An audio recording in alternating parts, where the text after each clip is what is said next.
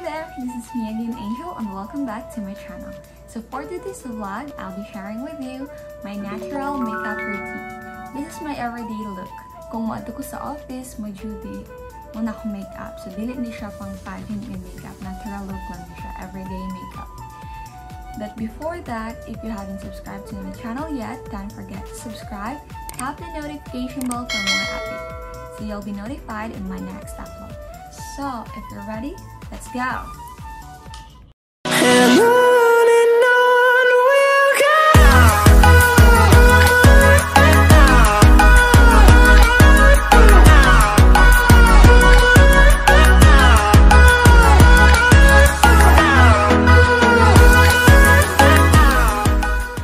And yes, I'm back. I know I look dubio right now, but anyways,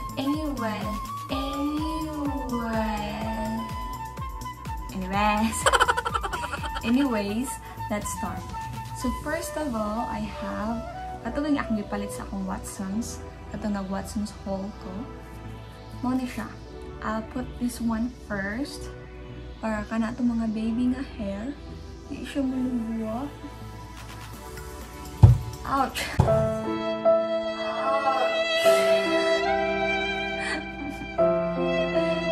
And anyways, don't mind my setup kay I don't know. Asa ko dapat mo setup basta kay nagatubang ko karon sa akong mirror kay mag-makeup man ta sa mo na akong setup. So, stay put lang mo ka. So let's start. And then I know yes what you could kilay.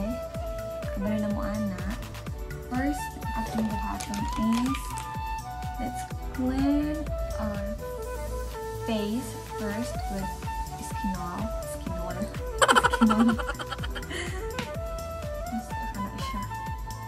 And by the way, I'm not a professional makeup guru, so dili ko yung nga ablik mo makeup. So ato sa siyang i-cleanse kay daghang mga abog-abong abong ulit ang naong.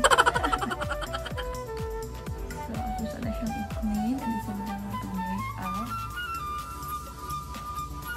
So bear with my style kay the professional makeup guru. So yun. I cleaned my face na. Next is ang atong, of course, pinakauna na kong ibutan siya isang akong kilay. I deserve anything else. Actually, just a second, hold on. So, akong kilay nga panggamit is duha ka buok akong ginagamit. First is kanang napalit na ako sa Miniso ang 3-in-1 flat eyebrow pencil. Kani siya, hindi man siya mo-focus. So, 100 something or 200, basta I don't know. 3-in-1 ni siya, so na siya brush and then mo ni siya yung pencil. This one, sa akong agtang na lang mas mo-focus pa siya kung sa agtang. And then sa center is yung powder. Kana siya. And naapong ko dali ay iMagic Professional Cosmetics na palit ako sa iMagic na store. Sa Shopee na ako siya nakitaan. Naamo na akong gamit. Akong kilay kani sila. And first na akong ibutang is this one. So, dito ko magatubang ka na dito ako na. So, stay put lang dito. First is mag-outline sa tanong from this point to the tail part sa inyong kilay. Outline lang sa. Tapos kung gusto mo pina-ombre na style ng kilay, tanawa, ombre akong hinahanda. Pwede naman na ikudiri mo tanaw, pero I don't know kung masakto siya. Ay, di siya masakto, dito na masakto. Wala siya ang outline, no? Outline pa lang yan, mga dash. And then, gamitan ako siya ani powder sa center. Then, lain lang pag-start Ang sa na to pagkilay na. Pero ang inga niya ako Tawag sa naka siya powder. Fill in na ako siya. Pero wala pa na siya nahuman. And then, after that, is kanina yun. Double-an ako para kain siya. Is na siya may areas niya. So, double-an ako siya.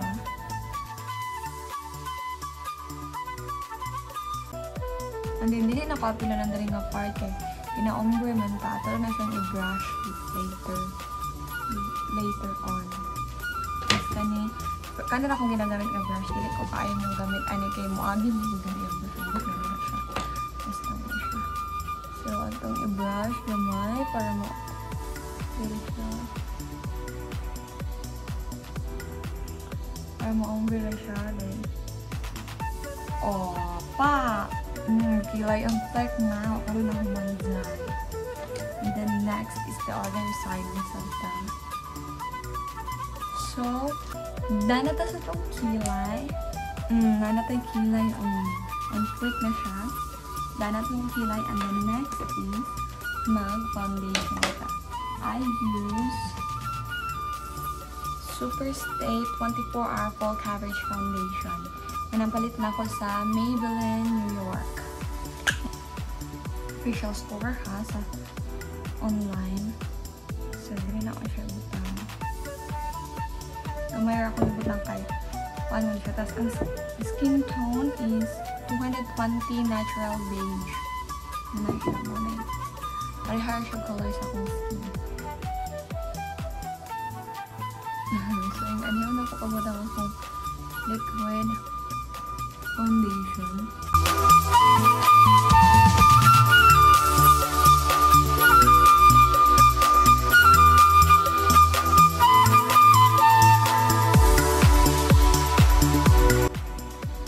So, we're done sa atong foundation nga wa na pantay. We're done with our foundation and then next is atong concealer. Kanina palit na ko siya sa Watsons. So, mag-conceal, tataguan na itong mga eye bags and everything. Mura na ako, kadili ko kaay ganahan ng concealer kay puti umayo ko na.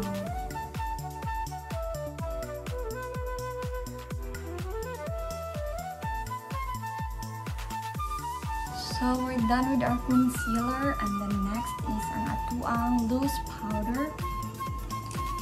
So, I use the Oil Control Mattifying Loose Powder na ikan sa Careline.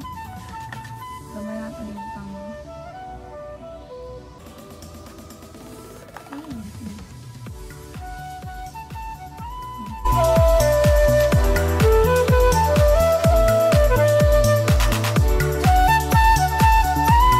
So, we're done with our loose powder. Next, eyeshadow nga very light ragod siya.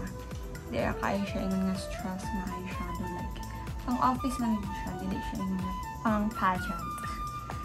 So very light lang. So I use this Oil Control blush on. Blush on actually na siya.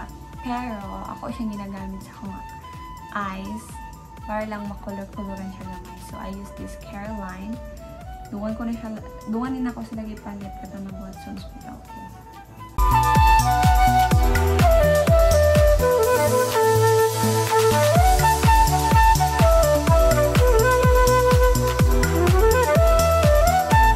Very light lang dito. As in, light lang dito siya. Very delicious. Then next, of course, ang atong pinapilog we have now. For my eyelashes, I use this Hyper Curl Maybelline Waterproof.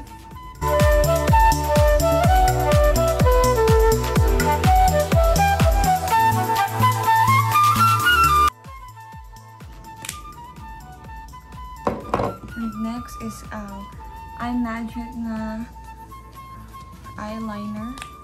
So, mag-eyeliner tayo. I just put lang ng very light lang dito. The rest, trust me.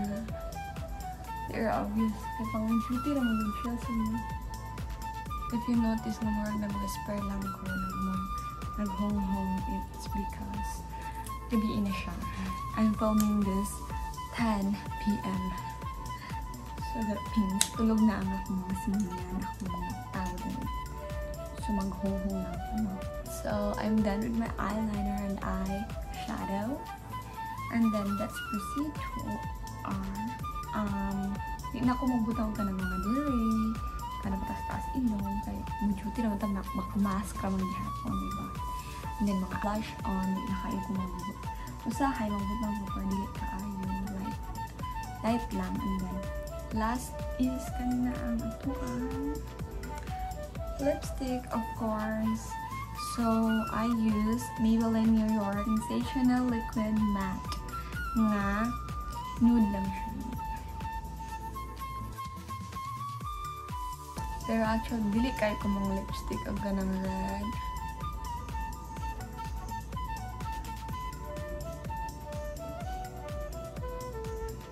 Kay mag-mask ka maghihapon, sumatabo na natang lips.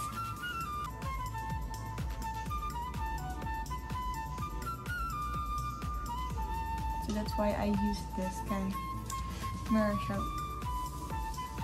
ako lips ng bihapon. Nude lang siya. That's it! Muna akong everyday makeup look kung mo-duty ko. Ilisa ko para complete set dun siya on duty. Ay, saghawa, mabalik ako. A few moments later. So, hi! Naka-ilis na ko. So, this is my makeup look pag mo-duty.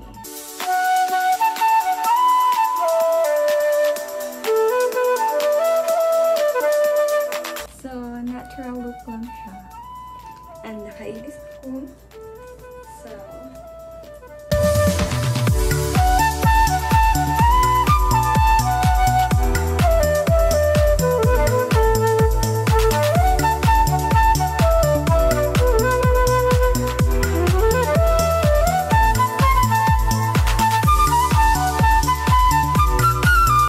that's it.